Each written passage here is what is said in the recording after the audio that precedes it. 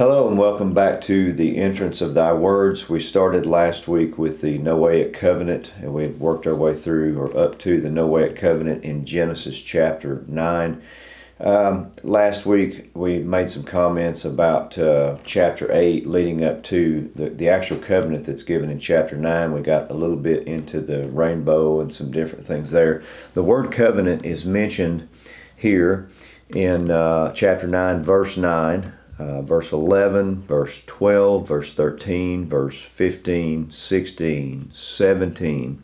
So over and over again, the Holy Spirit is solidifying the fact that God is making a covenant with His people, with people in general here. We'll look at that in a minute. But like we've said for the past few weeks, when our Creator in written form, verbal form, but also here in written form, makes a covenant with His people. It's a very important thing. When the covenant starts in verse 1 here in chapter 9, it's unconditional. God blessed Noah and his sons, period. That's it. He's giving them a blessing. That some conditions come in verse 4, where the Bible says, but flesh with the life thereof, which is the blood thereof, shall you not eat. So there's a conditional thing here where He tells them, just as He does again in Leviticus 17, and then again in the New Testament in Acts chapter 15, not to consume blood, don't take blood. So there's a condition there. You back up and look at verse 1. The Bible says, and God blessed Noah and his sons and said unto them, and then He gives the same command that was given to Adam early on. He says, be fruitful and multiply and replenish the earth. And then He tells them that because of what's happened now, that there will be some fear of them from the creation, from the creatures. Every moving thing that liveth shall be meat for you. And verse 3, and then He says, even as the green herb have I given you all things. Now, there's also, early in this covenant, there's also some information that we desperately need about a murderer and what should happen there with a capital punishment. In Genesis 9:6, while giving all this covenant information, He says, whoso sheddeth man's blood, by man shall his blood be shed, for in the image of God made He man. So we realize that from Genesis 5, we're in Adam's image. We're fallen creatures, but there's still some part of that image of God that we were made in, obviously, that we've retained, or He wouldn't have said this. Okay, so initially we're made in the image of God. Adam sins. We're now given in Genesis 5 the information that lets us know that we're after Adam. We're in his image now, and that's a fallen creature. But originally we were made in God's image. So He says here, whoso sheddeth man's blood, by man shall his blood be shed. So you say, well, preacher, that's old-fashioned, Old Testament. You know, it's eye for eye, tooth for tooth thing. Now in the New Testament you can't do that. I'm just going to give you the references here. We're not going to turn to these references. The Bible has a lot to say about capital punishment. Numbers 35. Numbers 35 tells you that if you don't shed a man's blood who has already shed someone else's blood, they've lain in wait, they've murdered someone, if you don't take his or her life away, then you defile the land.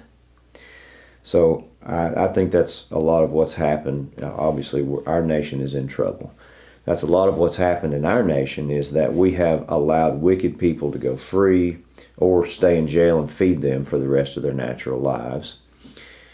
Or we've taken people who were innocent and we've trumped up charges and shed their blood, just like they did eventually here to the Lord Jesus Christ in Matthew, Mark, Luke, and John. Numbers 35 gives you that information. Romans 13, the Bible says that minister there, a modern day police officer, that minister beareth not the sword in vain. So why is he carrying a sword? Is he carrying it just as a part of his material? Or is he carrying it just to point at people? Or is he carrying it to use it if those people go too far, step out of line? Why do police officers carry guns? They carry those guns to use them if someone steps out of line. Don't give me the stuff about bad cops, okay? They're bad cops. They're bad preachers. They're bad teachers in the public school system. Does that mean that all the teachers in the public school system are bad? No, it doesn't. There's bad cab drivers. I'm sure there's some good ones too. There's bad diesel mechanics, okay? You can't stereotype people and say, well, I know this bad cop that, that murdered this guy up in Minnesota. I'm sure there are some bad cases. You don't take that out on everyone, okay, all the police officers, because this 1 or 2 or 3 bad cops decided to make a bad decision. Use some common sense. Now, this Roman soldier bears not the sword in vain. He's to use it. I remember my grandparents talking about the fact that when they were children and you were down in downtown somewhere, and if a police officer said stop, you stop. That's just respect for authority and for the law. You stop. And if you didn't stop, you get a warning shot in the air. And if you didn't stop at that point, there'd be somebody shooting in amongst you. We have lost all respect for that office, those type people. Romans 13 talks about him bearing not the sword in vain, because he can execute judgment, and he's a minister of God. Acts 25, again, New Testament. Paul says in Acts 25, if he's done anything worthy of death, then he would refuse not to die. Capital punishment. He says in the New Testament, as late as Acts 25, if you find that I've done something that merits capital punishment, I won't refuse to die because it's right.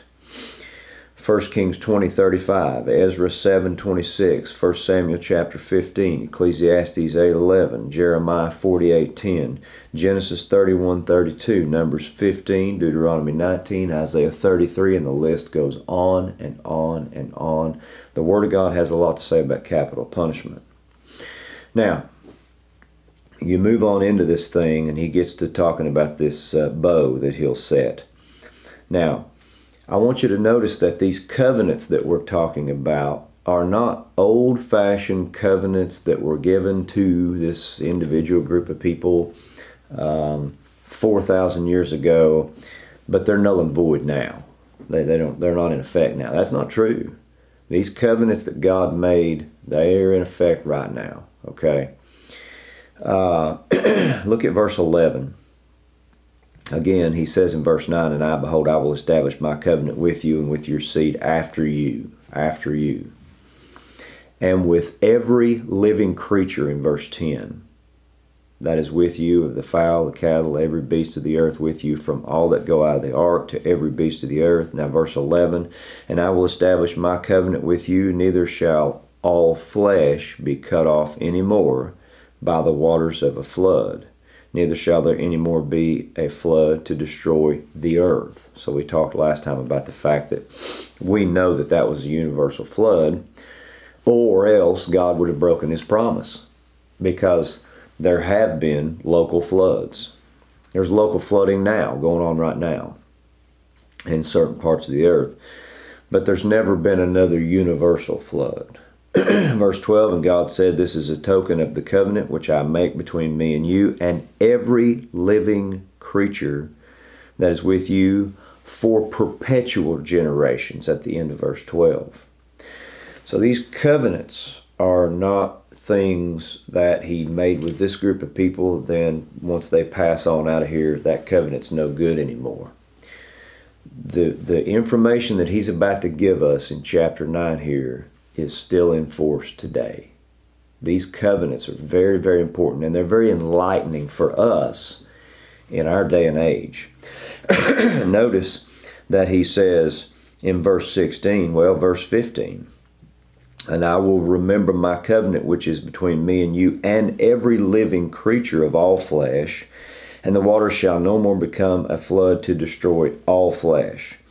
And the bow shall be in the cloud, and I will look upon it, that I may remember the everlasting covenant between God and every living creature of all flesh that is upon the earth. Okay, so again, this covenant is not just with Noah, his children. It starts here with Noah and his children and grandchildren, but he mentions over and over again in the passage all flesh in verse 11, all flesh in verse 15, all flesh in verse 16. He says for perpetual generations in verse 12. So the information that you're going to get here is up to date, and it will help you to discern the signs of the times and what's going on right now, some of the things that are going on right now. These covenants will help you and I to understand some of those things, because God said that some of these things would take place way back here in Genesis 9 with the covenant that he made with Noah, his children, and grandchildren. We're going to stop right there, and we'll pick it up and hopefully finish this Noahic covenant next week. Hope you've enjoyed this. Good day, and God bless you.